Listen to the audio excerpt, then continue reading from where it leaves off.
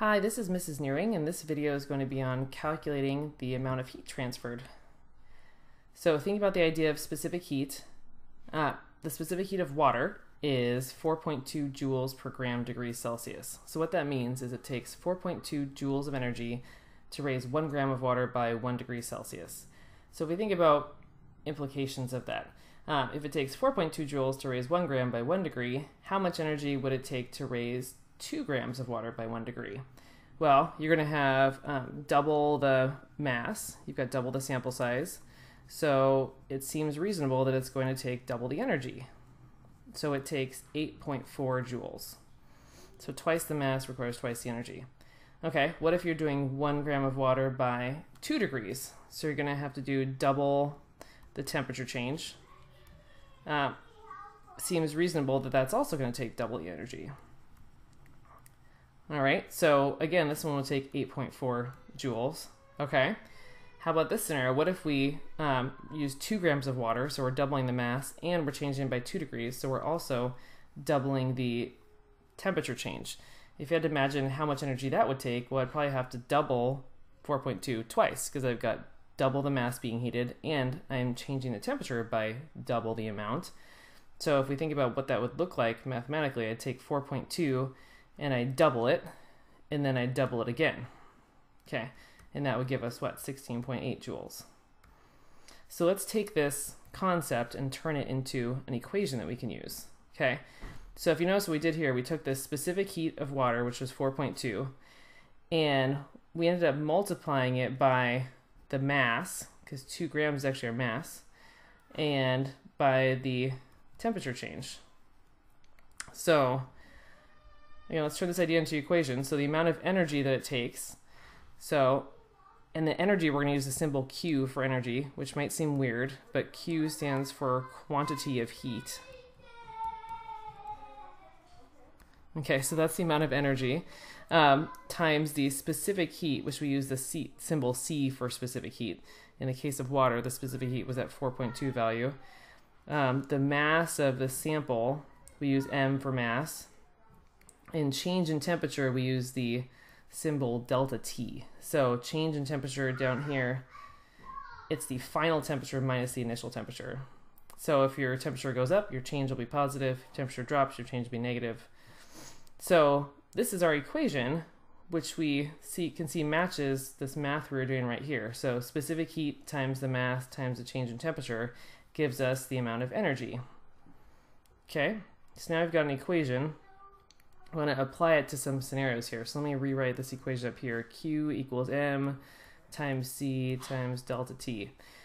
All right, so if I look through this problem, let's start to plug in things that we know here. So it looks like, I'll write this down here again, Q to M times C times delta T. Looks like it tells us we have a 135 gram sample of water. So we know a mass, 135 grams. And we know the temperature changes from 21 to 33. So we said delta T is the final temperature, which is 33, minus the initial temperature, 21. So that ends up being 12. Okay, so our change in temperature is 12 degrees Celsius. And we know water has a specific heat of 4.2 joules per gram degrees Celsius. And I'm trying to find energy. Okay, so what I'm going to do is I'm just going to plug these numbers into our equation. I'm going to multiply 135 times 4.2 times 12, and that's going to give me 6,804 joules of energy.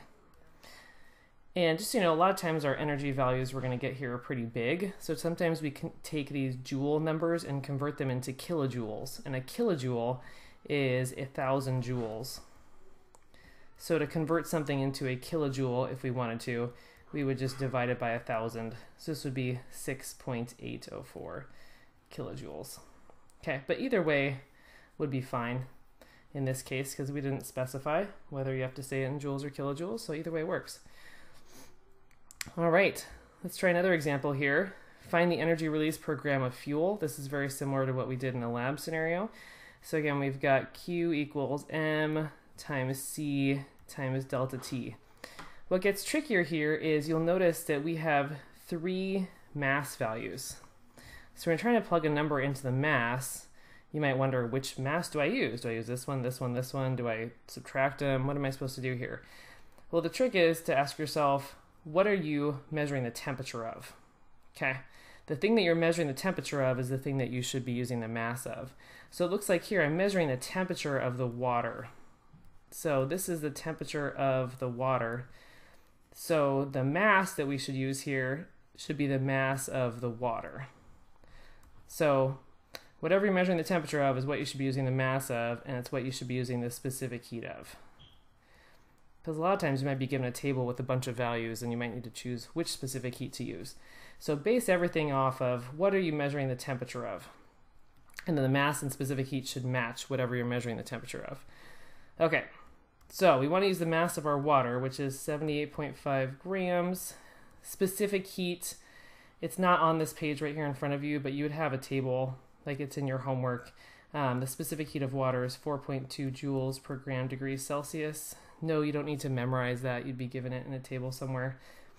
And the temperature change of the water is, let's calculate that over here. Delta T is 43.2 minus 20.5. So it's the final temperature minus the initial temperature. So I'll plug that in my calculator.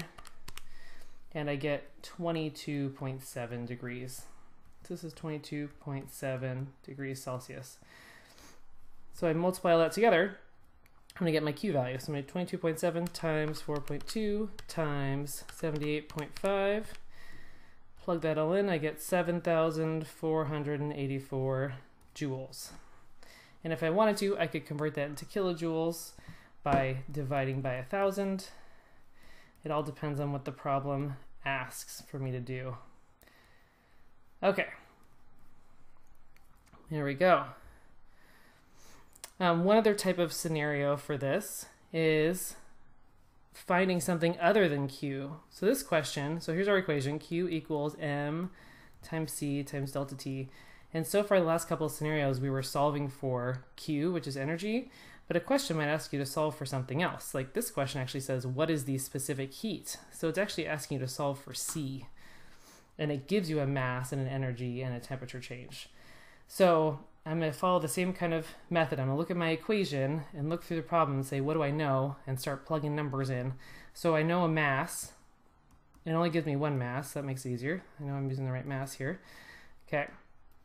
I don't know C, so I'm going to leave that blank. I know the temperature change is 27.1 degrees Celsius. And I know my energy is 100 joules. So I know I have 4 variables. I know 3 of them. Excuse me. So I'm going to rearrange it and try and solve for C. So right now C is being multiplied by 4 and 27. And I want to change this equation into so it looks like this. C equals something. I want to get C by itself. So to do that, I want to get rid of the 4 and the 27. You might remember from algebra, the rule is if you want to get rid of something, you do the opposite. So if I'm multiplying by 27, I want to divide by 27 in order to eliminate that. And I have to do the same thing to both sides. So I have to divide both sides by 27 and 4. So I end up with C equals 100 divided by 4 times 27.1. So I'm going to write this again neatly over here. I'm going to plug this in my calculator. 100 divided by 4 divided by 27.1 gives me a specific heat of 0.92. I'll just round that to 2 decimal places. So that would be my specific heat. So you can use this equation to solve for Q or for mass or for specific heat or for temperature change, depending on what you are given. Okay, so those are some examples of how you would calculate heat and use this heat equation. If you have questions on this still, please let me know. And you could either stop by tutorial or